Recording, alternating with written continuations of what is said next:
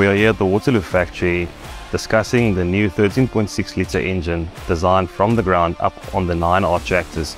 Ken Rosckes is going to tell us a little bit more about what has changed versus the previous engines and how it'll be a lot easier for customers to use the machine, as well as the benefits it'll unlock for our customers in their applications.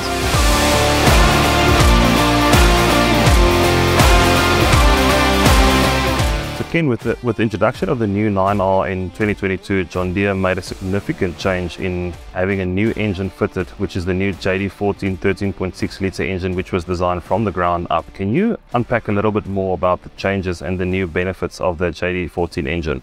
I'd be happy to, thanks Hein. So a few things that I should call out is beware that it's not just a redesign of the 13.5, it is a clean sheet design to move to the JD14 engine. So a couple of highlights. In terms of like the sheer volume of the engine or its packaging size, it's about 14% smaller. It creates more horsepower, and it's actually about 10% lighter in weight. So all of those things led to a better engine design. The 13.5 that we know today came out in 2013, and the lineage goes back probably closer to 50 or 60 years. So it was really time to make a redesign to the engine. The 13.6 I would probably hit on two key areas. One would be improved components, and the other that I would talk about is the integrated design. So in terms of improved components, the hydraulic lash adjustment that we see today in the 13.5 is recommended every 3,000 hours. In the 13.6, that is fully automatic. There's no more need to adjust those lashers. Utilizes the high pressure common rail, much like our 9-liter does in the 8R family that people are used to. Though that creates more horsepower and saves fuel. Also, another one that people are going to notice right away is the use of the hydraulic fan drive. So that's a really popular thing we can control with the ECU to maintain coolant temperatures. Right, and you say integration is also a big new add or new feature on the Yes. new 13.6. Can you unpack a little bit about that as well? Absolutely. So as far as integrated design, we were looking to actually make a much improved diagnostic and repair time goal for this engine. So a couple things I can hit on there is one is the modular wiring harness. On the 13.5 engine, the wiring harness went all the way around the engine to connect all of the sensors and electronics. The new 13.6 engine uses a 3-piece wiring harness so that it's much easier for technicians to diagnose problems, and when they do identify a problem, then you only need to replace a section of the harness rather than the full harness. Another thing that I could probably call out there is the direct mounted EGR cooler. So no longer is it just bolted to the block, it's actually integrated into the block.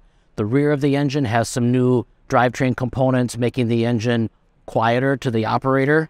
And I'll just kind of close with that the electronic control unit, the engine controller, is now direct bolted to the engine. And we've eliminated a lot of external line routings and things to just clean up the engine, make it easier to work on. So Ken, listening to all of this and more on the new 13.6 litre engine, it sounds like we've made improvements on what we had previously. So what has been the customer feedback to Deere after they've used it and implemented it into their operations? Are they happy with the operational of the machine, or what's the feedback? Yeah, that's a good question. Feedback has been outstanding. So it's one thing to tell customers all of these specs on paper. It's a different thing to drive the tractor. So if they're used to our previous 13.5 engine, the new JD14 is going to feel like a whole different tractor. Power is better, fuel consumption is better, quieter. And one of the key things that customers notice right away is you can really pull this engine down into low lugging RPMs. It doesn't balk and it doesn't downshift quite as readily, and it really powers through those tough conditions, which you see a lot in the 9 Series family.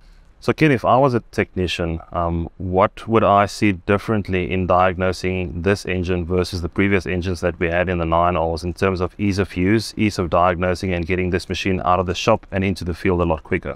Yeah, that's a good question. So as I said, with the JD14 engine, our goal was to just improve that diagnostic time with new sensors, new harnesses. So whether you're an experienced technician or you're brand new at being a technician, it should take you less time to find problems and in turn get the machine out of the shop and back out in the field as soon as possible.